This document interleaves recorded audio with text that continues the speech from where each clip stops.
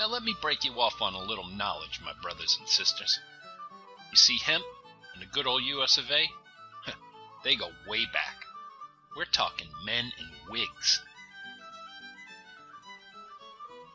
We're talking the 1600s, when it was illegal to not grow hemp in a bunch of different colonies. I'm talking mid-1600s when money, dinero, cold hard cash, was being made out of hemp. Bro, even the first drafts of the Declaration of Independence were written on this stuff. Oh, and those same founding fathers? Yards full of hemp, boy. Honest Abe, hemp oil in his lamps. Levi Strauss slid them on over his boots. So what went wrong? The 30s went wrong. Big oil, textile, and paper corporations were terrified of the super plan. Just like today, though, politicians were in the corporate executive's back pocket.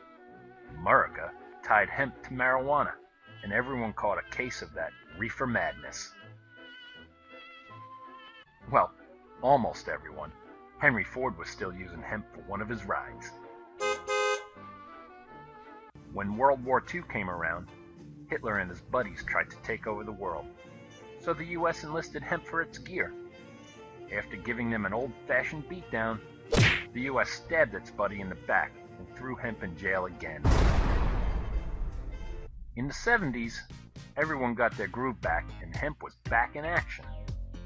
A government report under Nixon even showed the US's cannabis laws were nuts. So, what's next? Well, recently the US passed a bill to allow about 10 states to produce hemp, but only for research, which is a decent start, but we gotta go further.